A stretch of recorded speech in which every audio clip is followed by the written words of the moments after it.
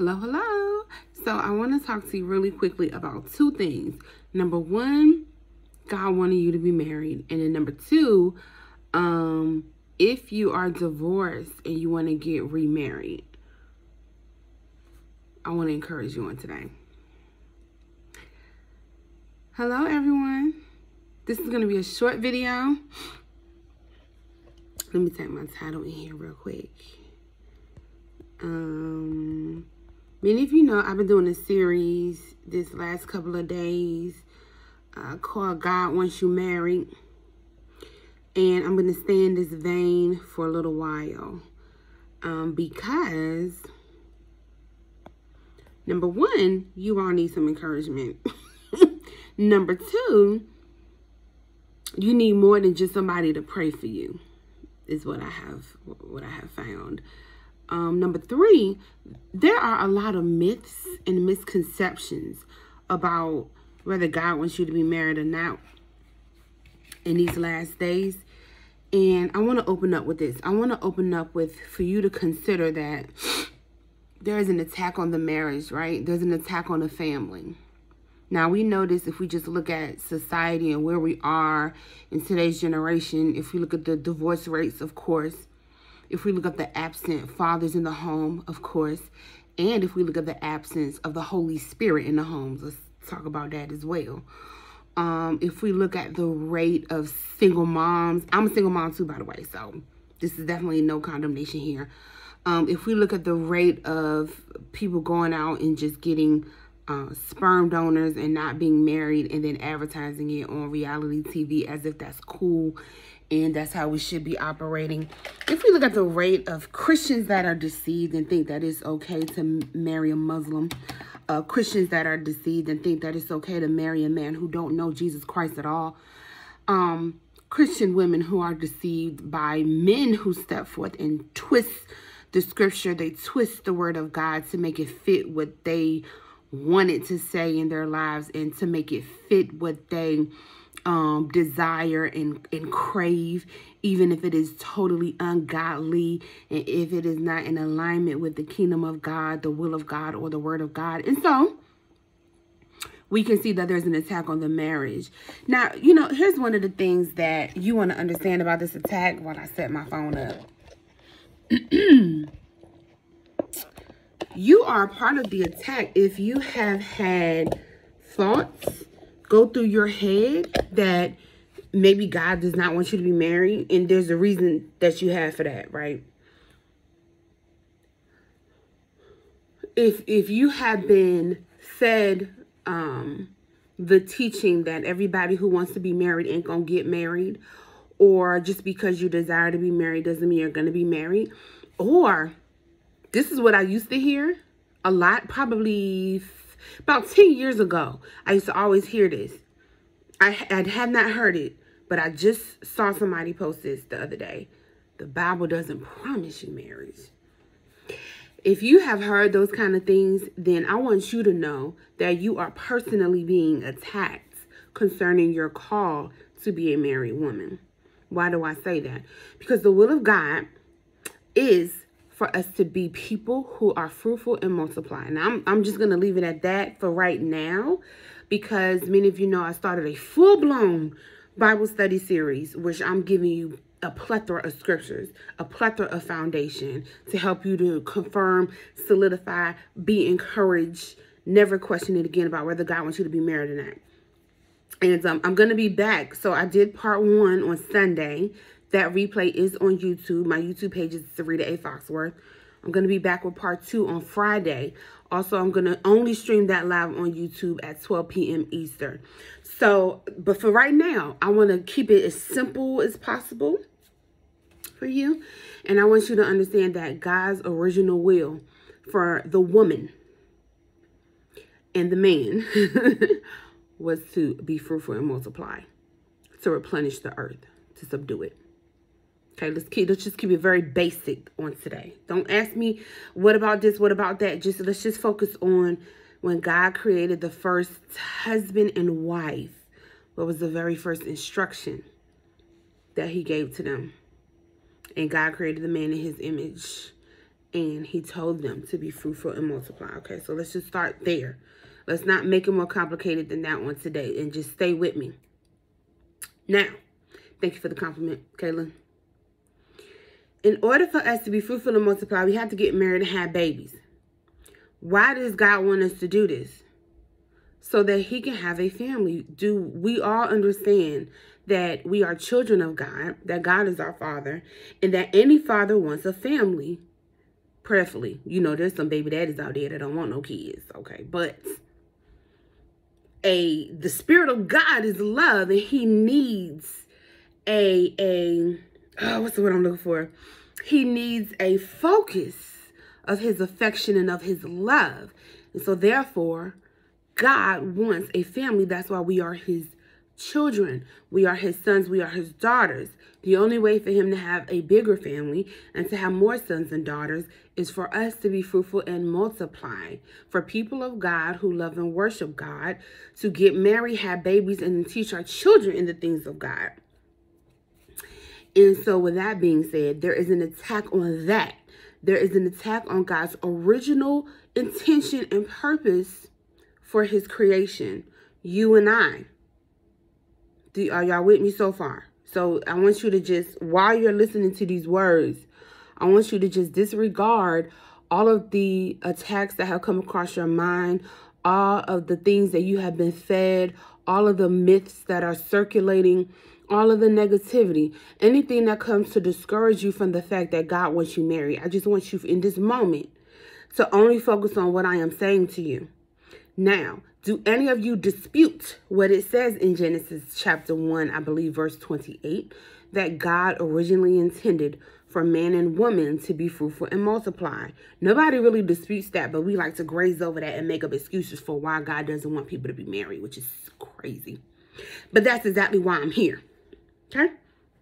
It's the whole reason Sarita A. Foxworth is called, anointed, and chosen so that women of God can be in faith and to actually go ahead and get married. Now,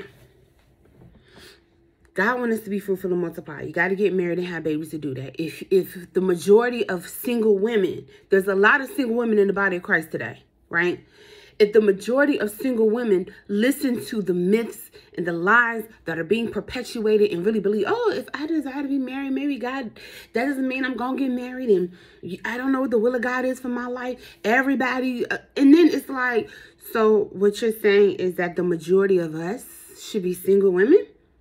But you cannot give me a biblical example of a bunch of single women running around filled with the Holy Ghost doing all these amazing things for the Lord. What you will find is a bunch of married women. You'll find a couple of stories about some widows. And then, of course, you see the stories about the harlots. But you do not see, because if that was the case, right? If that was the case, there will be a lot of biblical examples of unmarried women giving glory to God. And God saying, daughter, be like this woman, this woman, this woman. I want you to be an independent, unmarried woman. And I want you to serve me. We do not have a lot of those Bible examples. Therefore, that should also let us know that God's intention for the majority of us. Now, I'm not saying every single one of us, because Apostle Paul did say that there's a gift of singleness and a gift of marriage. But I'm going to be quite honest. If every woman has a period in the cycle, I believe every woman is supposed to be getting pregnant and having babies. And the only way you're supposed to do that is after you get married. And so therefore, who's supposed to be single? Because why in the world would God make you go through having a whole period if he didn't want you to have no babies with your body? That's a whole nother topic. So I'll say this. I'll just say this. The majority of people in the body of Christ have to get the marriage, not to get the singleness. You will never hear me perpetuate the attack on the very establishment and the will of God to be fruitful and multiply by telling people just because you want to be married don't mean you're going to get married. Because that message, it has zero faith. It has not a lick of faith, not a droplet of faith. It ain't got no faith. You can't find no faith in that statement.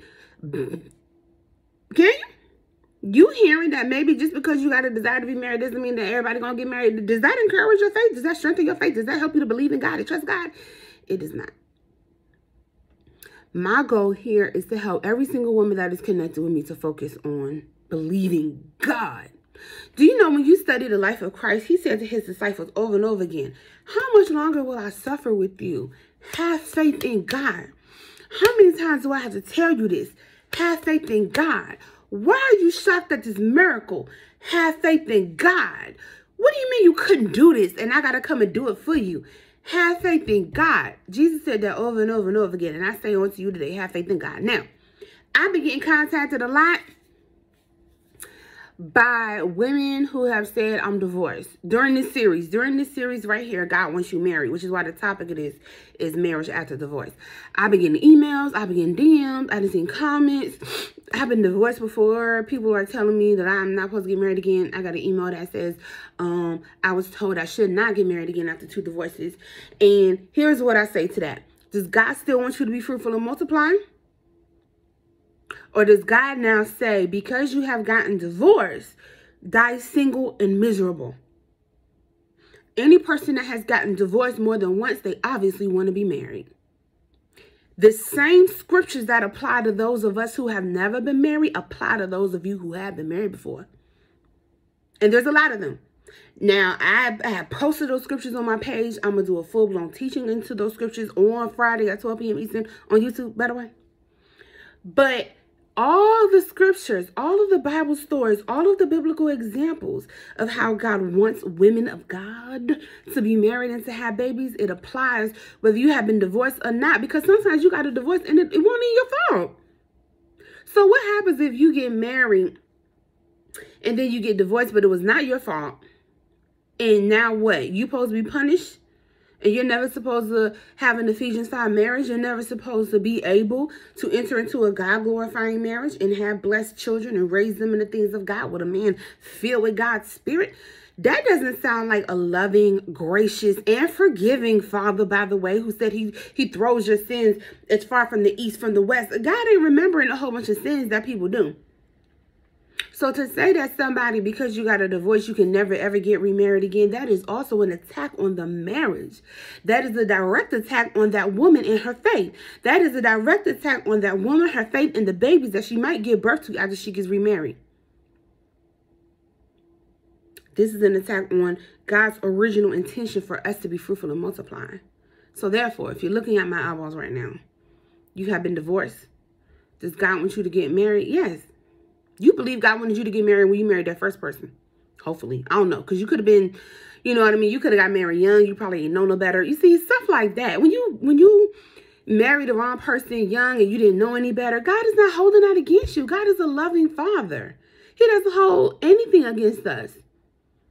The sin that people live in today, you think you sin because you got divorced. There are people doing all kinds of things behind closed doors and go in the pulpit and preach. Okay? None of us are perfect. We all fall short. And that does not change the fact that God wants you married. Now, the third time prayerfully will be the charm. Everybody who contact me have been divorced twice. It's so interesting. Even the person who DM'd me, she's like 2 times. She told me her whole story. I don't care how many times you've been divorced. Hopefully, though, you will learn some lessons and you won't make the same choices that you made to end up in that situation again. Meaning, even if you married the wrong person and it wasn't your fault, that person ended up being, you know, just a horrible human being to you, and there was no way you could stay married to them, right? Even if you marry young and you just didn't know any better, you know, hopefully now you do know better. You'll make different choices concerning who you date and give your heart to. And then when you do get remarried, it will definitely be to a man of which you can have an Ephesians 5 marriage with. All right? Now, what scripture is it? I'm going to ask this and then I'm going to go because I got to go. Women, if you are divorced and you're looking at me right now and you were concerned that God will not want you married again because you're divorced, what scripture are you basing that on? Can you tell me? Because I don't know what it is. I'm pretty sure. I could probably Google it. But tell me what scripture that is that you're basing that on. That once you get divorced, you're not supposed to get married again.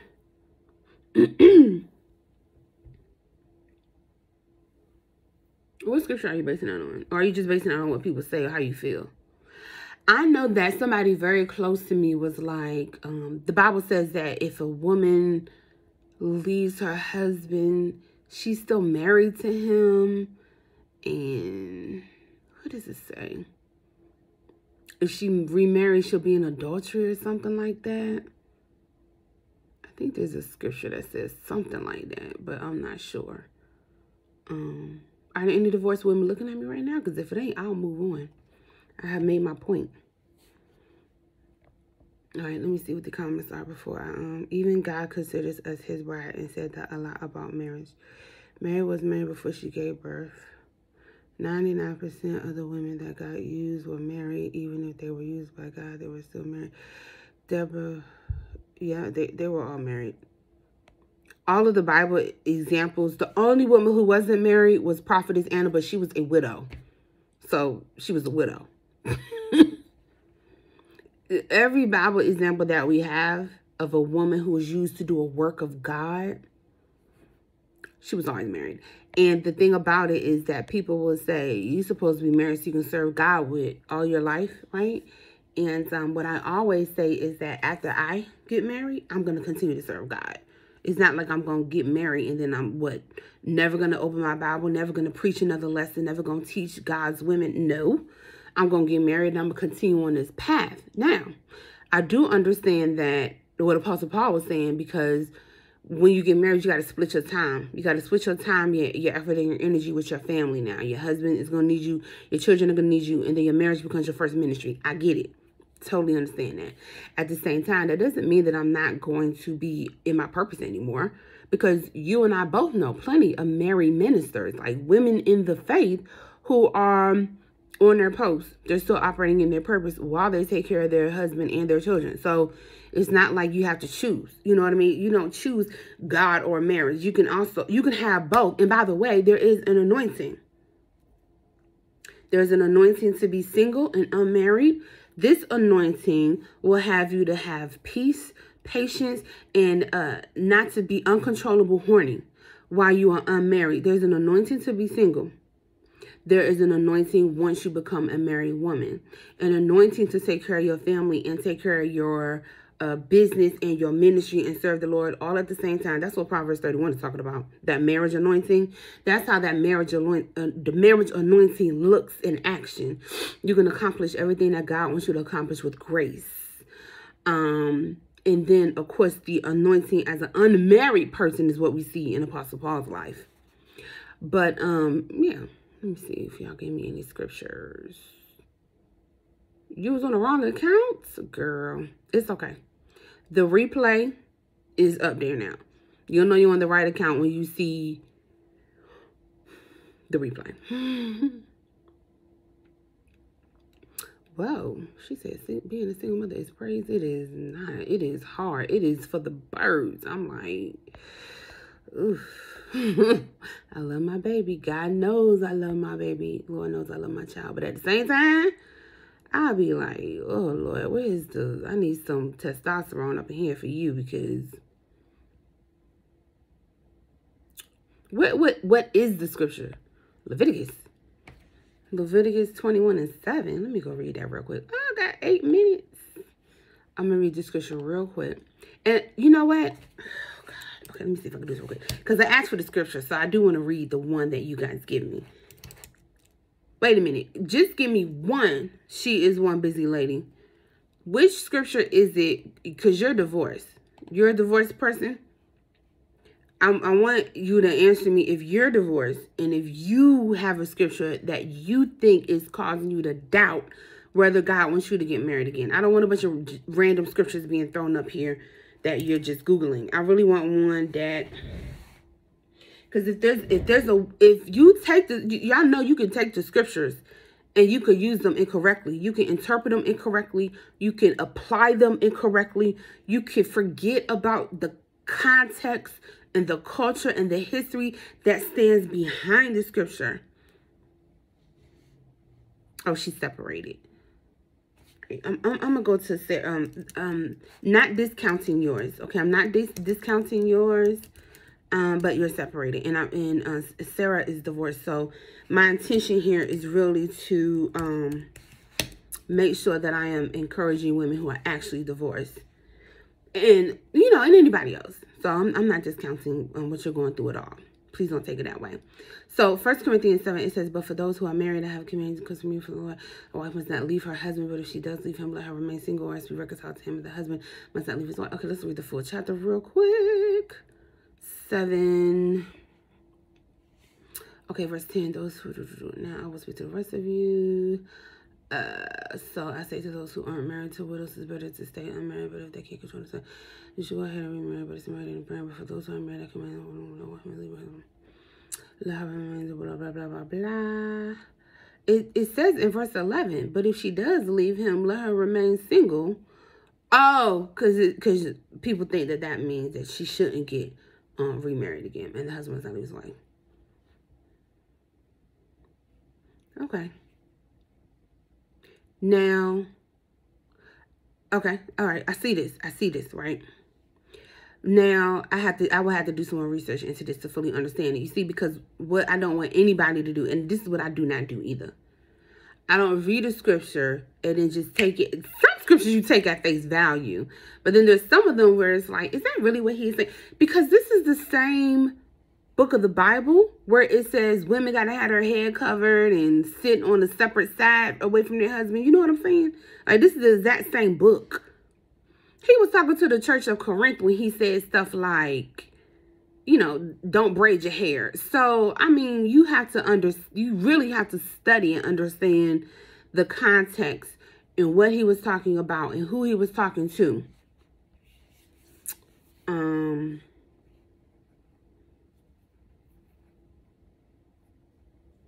I will have to look into that some more. And actually, I think I am going to look into that some more because I'm called to women of God that want to be married. And I'm gonna do a deeper study just for you, for those of you that are divorced. I am going to do that. I don't know when I'm going to do that, but I'm going to do it because I haven't done that yet. And that would be good for me to study for you and to learn as well. And then it would be good. It would really be a blessing to you if I just talk straight to you.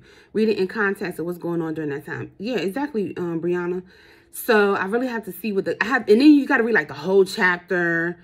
You have to read the original words, the original language, make sure something didn't get lost in translation.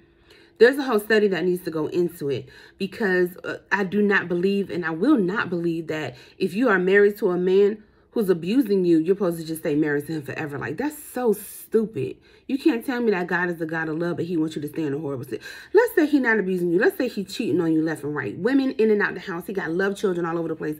You supposed to stay married to him? How is that a God of love?